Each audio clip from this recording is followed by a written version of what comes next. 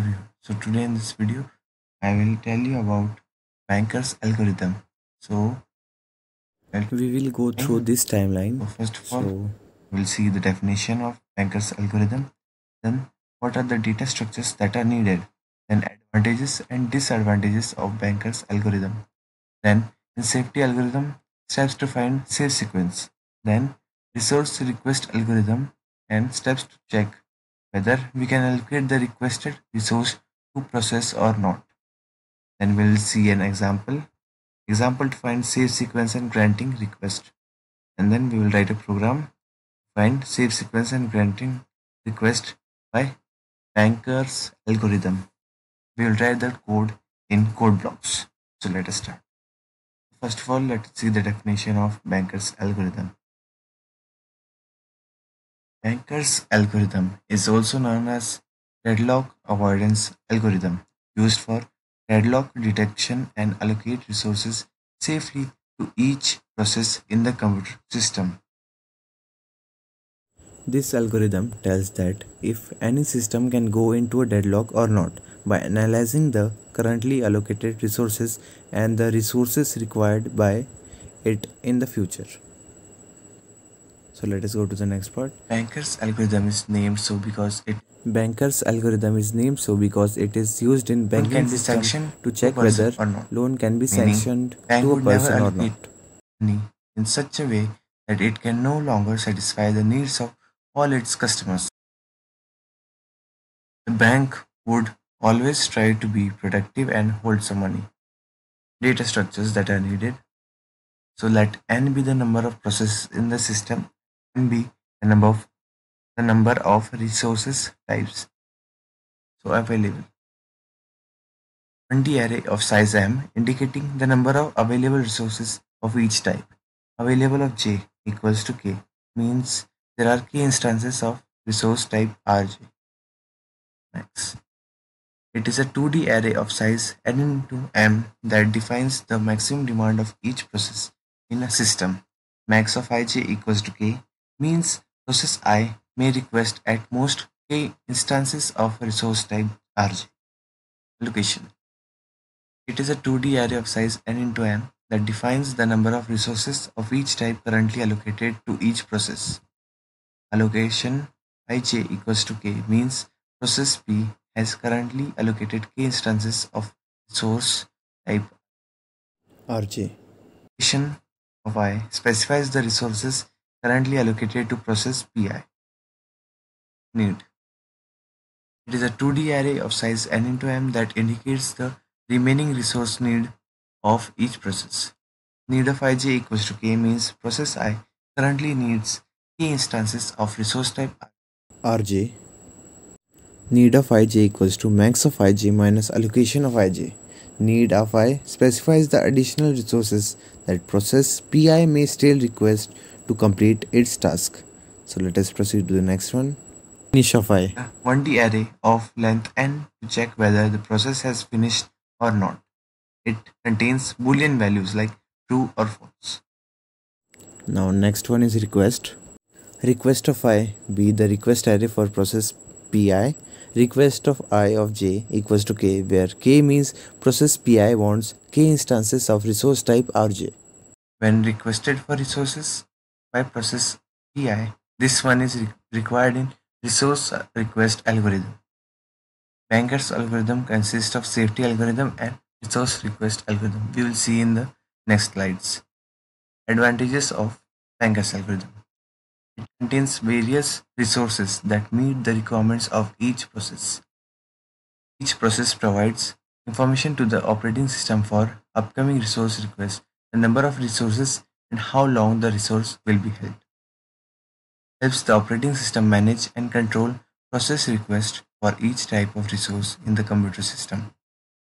The algorithm has a max resource attribute that indicates each process can hold the maximum number of Resources in a system. Now let us see disadvantages. So it requires a fixed number of processes and no additional processes can be started in the system while executing the process.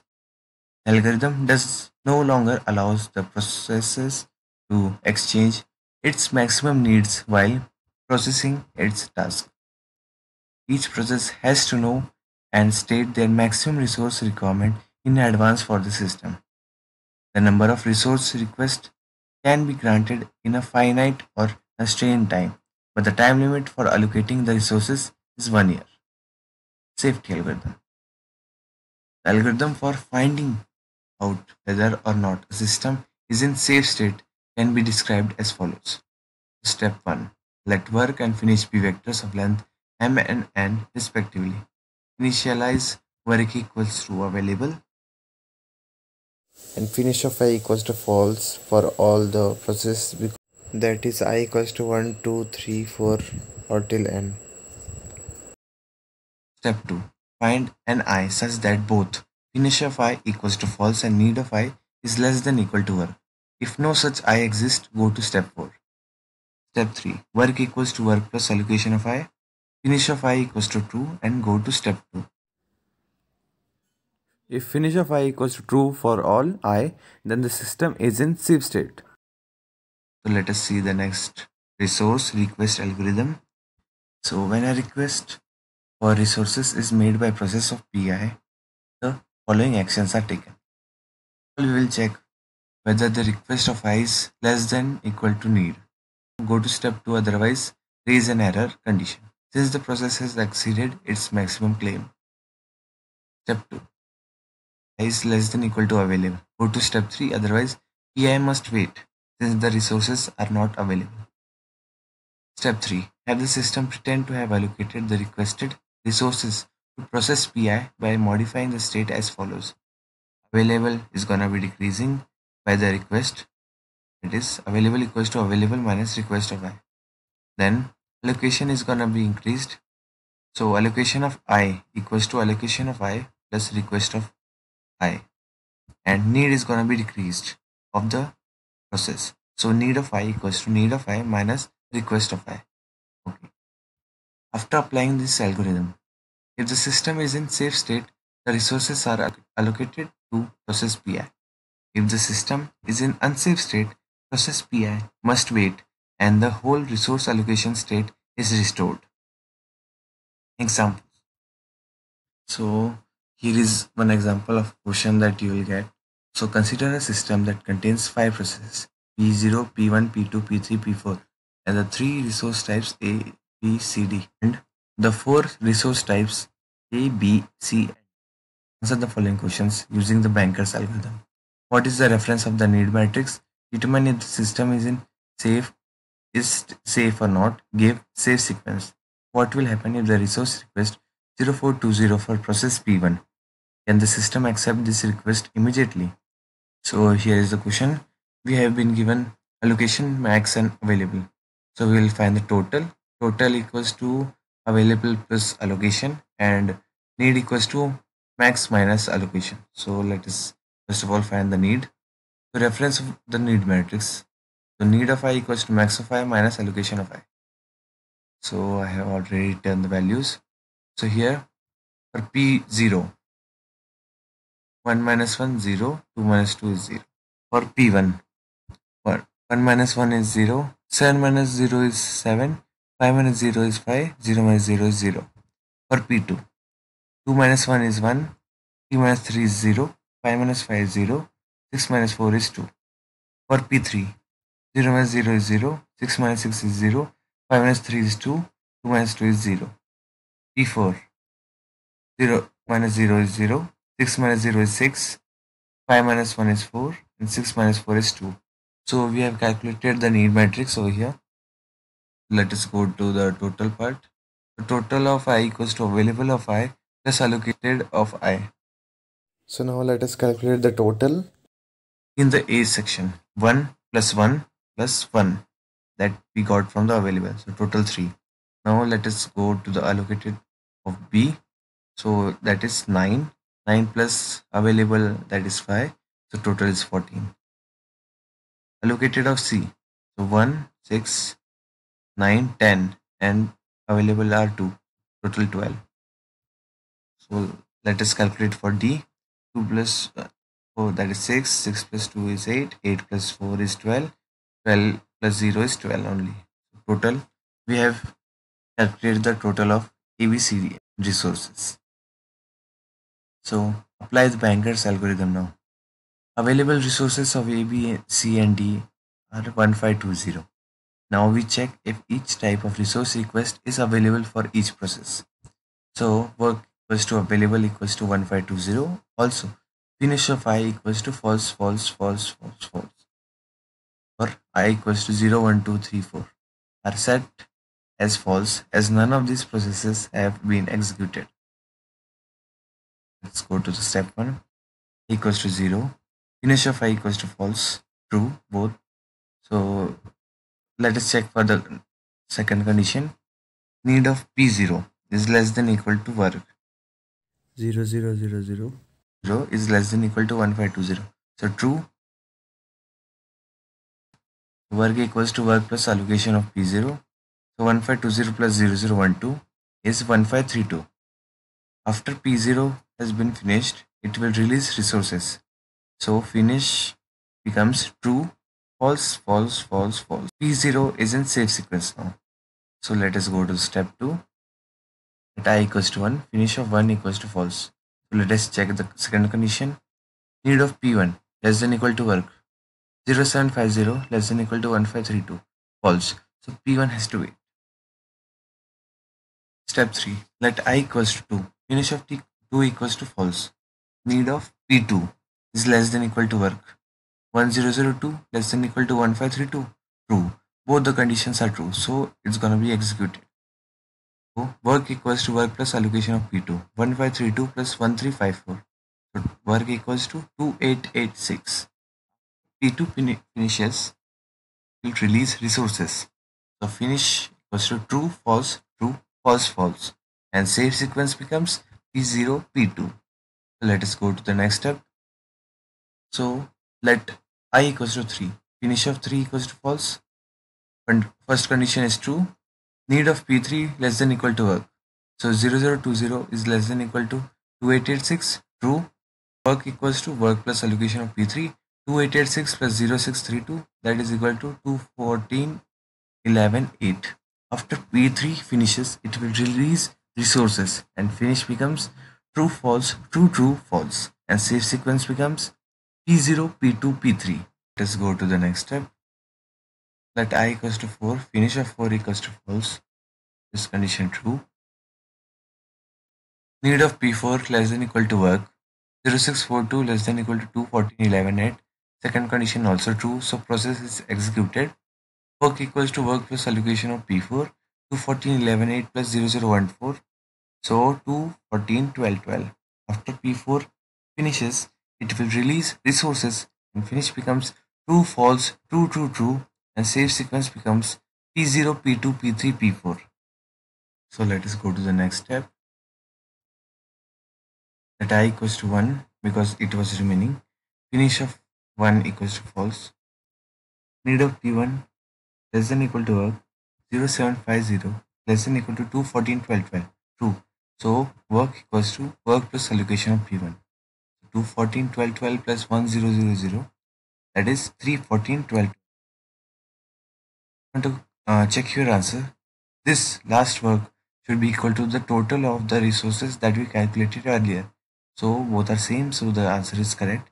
After P1 finishes, it will release resources and finish becomes true, true, true, true, true, and save sequence becomes P0, P2, P3, P4, P1. Now let us go ahead. So if a request from process P1 arrives for 0420, can it be granted immediately? So first of all, we will check The conditions. according to the resource request algorithm. First step, request of P1 should be less than equal to need of P1. 0420 less than equal to 0750, which is true.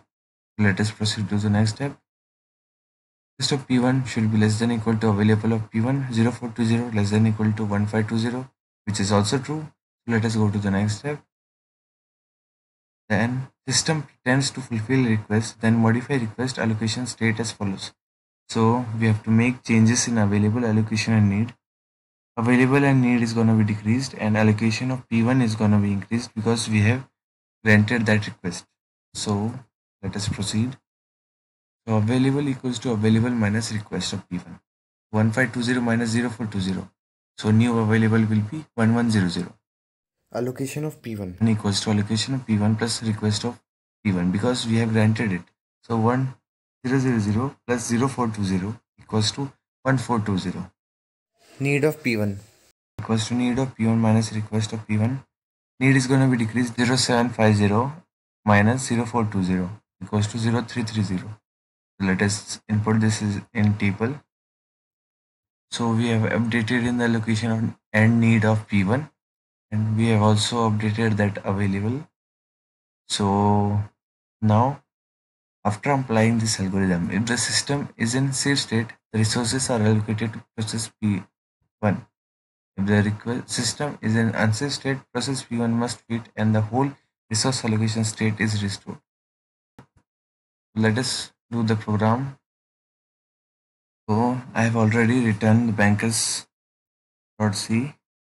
First of all, we have to include the header file stdir.h, then define max is 10 global variable, then int m comma n number of resources and processes, then total of max, available of max, allocation of max, maximum resources array as max and max, need as max and max, work equals work with size max, finish with size max, sequence with size max, and request with size max.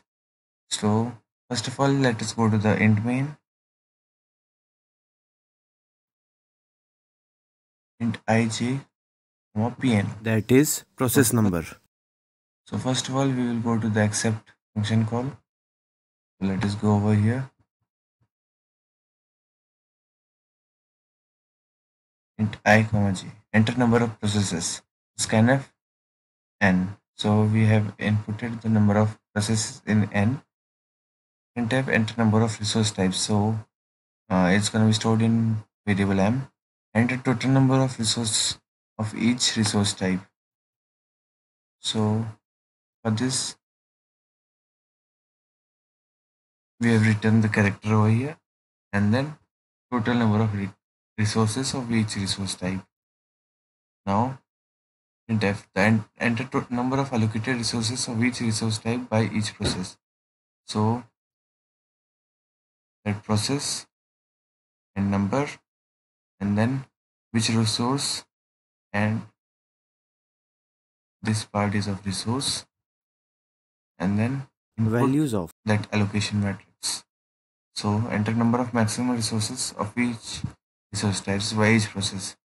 So for loop printf that process over here, and then resource name A, B, C or D, and scan the values of the maximum. Now let me just collapse this function. This is very convenient. So I'm just gonna press minus over the void accept body. Now let's go to the int main again. Write comments after the functions that we have seen.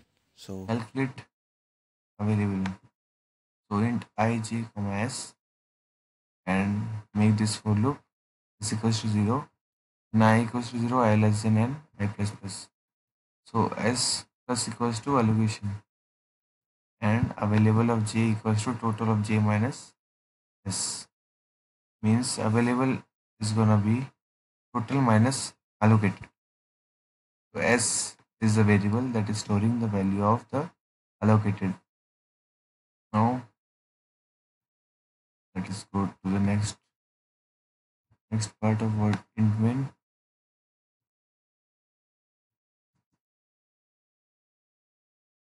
Calculate need. Nested for loop, the need of ij equals to max ij minus allocated of ij. That's what we calculated earlier. Now let us proceed to the next one. Print. So let us go to the print part. Int ij, location, tab max, tab need, session, new line. So 3 times each for allocation maximum. need. Printf is resources A, B, C, and D.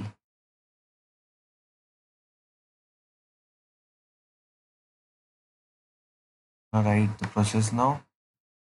This is gonna be printing process and allocation matrix, then maximum matrix, and then need matrix.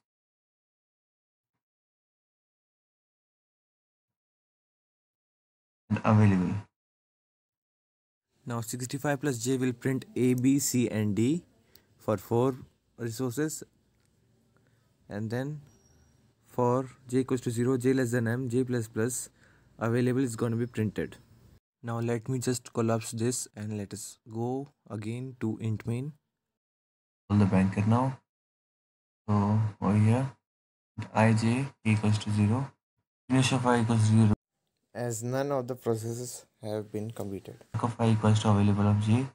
That's what we did earlier. So while, let us go to the check. Now int I comma j and s, because the size of the Or the number of resources is gonna be copied to I. Do while till the end of the number of resources, if not a finish of I, means every element of the finish array should be false. Then for j equals to 0, j less than m, j plus plus, need should be less than equal to work or else break. So I am just gonna write greater than work and then break over here. Okay. If j double equals to m, then return I. And then proceed to the element which was remaining. For example, in the earlier example, P1 was remaining and we completed till P4. Because of this only, we went over to P1 again and proceeded the banker's algorithm. While I is not equal to S. Means till the string. till the end of the resources. So let us proceed ahead.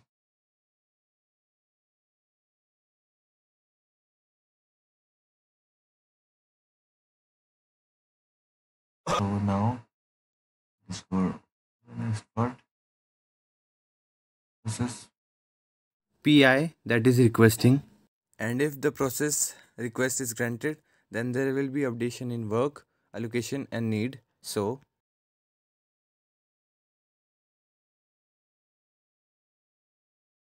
now we have to print the finish vector. So make for loop till the end of the number of processes and print it. and then work j equals to 0, j less than m, and work array. Sequence k plus plus equals to I. So i's value will be stored in save sequence Of k, and then I equals to I plus 1 modulo n, so that we don't exceed the number of processes we have. For example, if one loop has been completed till the last process, but we have P0 and P2 as false. So it's gonna be going back to P0, then execute it, then go to the P2 and execute it. so let us go over here. If k double equals to n, then system is in safe state, then save sequence is printed by this. Save sequence is printed by sequence of j. Else the system is not in safe sequence. Okay, and slash n. We have printed Completed the save sequence. So now let us proceed to the resource request algorithm. So printf, to check the request can be granted or not, enter process number. so PNO variable is gonna contain my process number, then I'll enter resource request of process PNO that we have entered. So it's gonna give the resource element as A, B, C, and D, and request array is gonna be entered. And first of all, we have to check whether the request is less than equal to need or not. So if request of J is greater than need of J, then break out of it and don't complete the process. And then next process. Next thing is we have to check whether request is less than equal to available or not. So if request of J is greater than available, then break out of it. So if both are true And the size of the request and the size of the number of resources are same, then proceed ahead. Of request less than equal to need and request less than equal to available, then proceed to this section. So if j double equals to m, for j equals to m, j less than m, j plus plus available of j equals to available of j minus request of j. Available is going to be decreased. Then allocated of P and O of j is going to be increased because we have granted the request, and need of the process is going to be decreased because we have granted the request. And print and banker. So we have to call the banker once again. To check whether the system is in safe state or not. And then print it in 3D form. Else process P1, P and O that we have entered must wait. Else We have to check whether the request number of resources are less than equal to the resources available or not.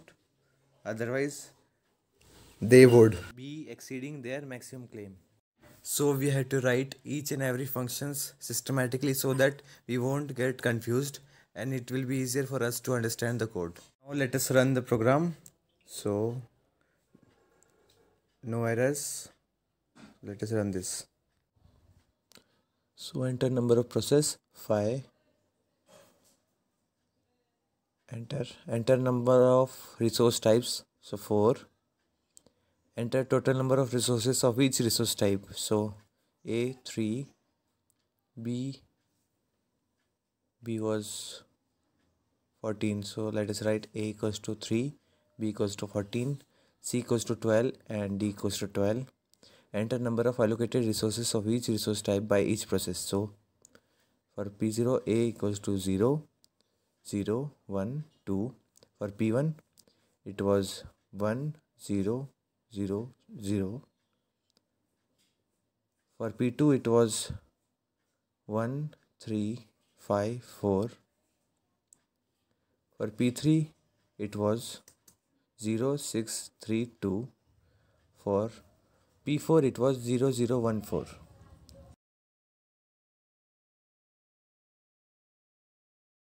Enter number of maximum resources of each resource type by each process. So 0, 0, 1, 2 of P0. Then for P1 it was 1750. For P2 it was 2, 3, 5, 6. So 2, 3, 5, 6. For P3 it was